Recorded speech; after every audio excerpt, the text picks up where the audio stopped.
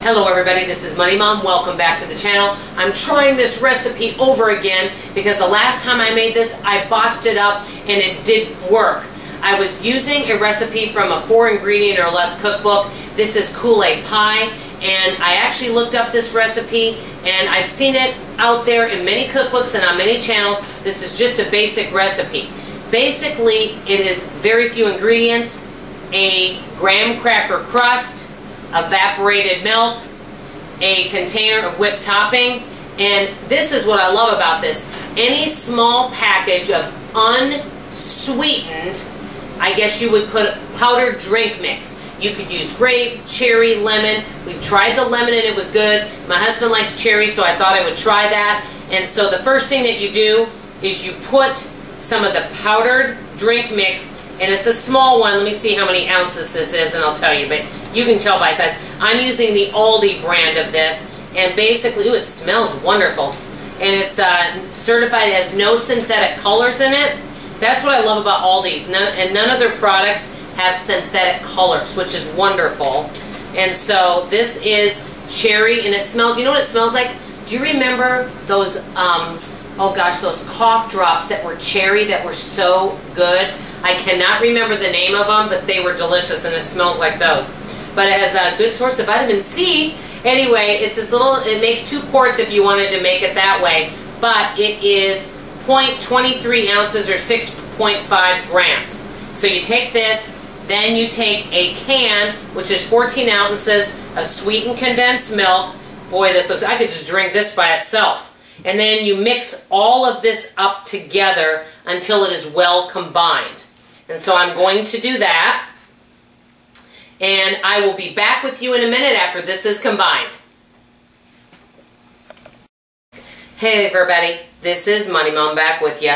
This is what it looks like so far. I haven't put the whipped topping in it, and it smells heavenly. Oh my goodness. By the way, the cough drop was Luden's cherry cough drops. Do any of you remember those? Oh my gosh, I don't know if they still make them, but boy, they were good. So you take the whipped topping and you put it in there. Oh my goodness, this looks delicious. And I definitely could eat the entire pie. I do allow myself a bite. Just a bite, that's all I need, just to kind of taste it.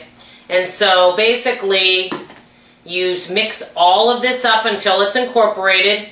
Then after that, what I will do is put it in the pie shell.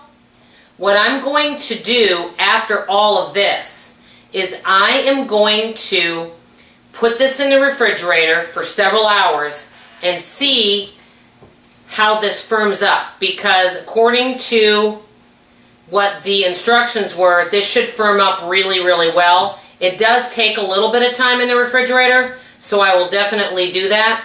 But this is what the mix looks like now. It's not as red as I thought it would be, to be honest with you. Maybe it's because there's no synthetic colors. But I'm going to keep stirring this. I'm going to put it in this pie shell.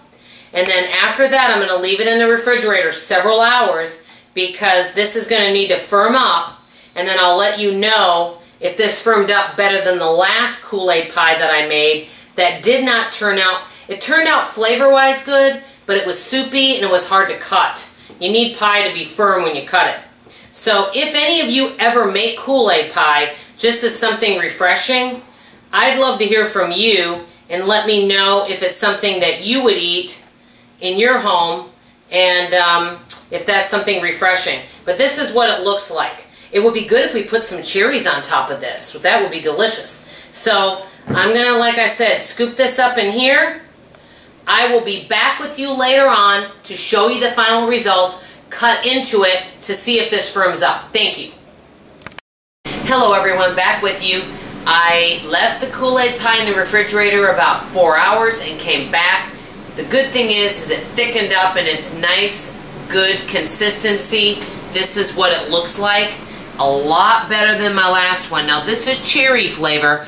I did make another version of this lemon flavor and it turned out good, but I'm going to go ahead and just take one small bite. And this is all I'm going to have. I'll be honest with you, with how big my mouth is, I have to be straightforward with you. I could probably fit this whole piece of pie in my mouth. Not a surprise, right? Anyway, also I fit my foot in my mouth too. But that being said, let me try a little bite. I think it's quite tasty. I like the lemon better.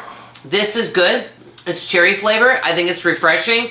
It would be delicious in small moderation, occasionally, a nice treat every once in a while. But like I said, you guys know I'm still in the process of losing weight. I'm hoping by September 1st I'll be down a couple more pounds. I'll give you a hint. I've at least lost 1 pound this month. My hope is that I'll be down a few more pounds and be at the 80-pound weight loss by September 1st. And by October 1st, I hope to be in the 170s. That's my goal. So that being said, I do occasionally have a little bite of this, but I just have very small amounts. So I think it's good. It's quick and easy, and you can do any flavor you want. I highly recommend lemon because lemon is one of my favorite flavors. So let me know if this is something that you would make occasionally as a treat. That's all for now. Let me know what you're eating today, and let me know some of your refreshing desserts that you love. I love you, and I'll see you on the next video. Bye-bye.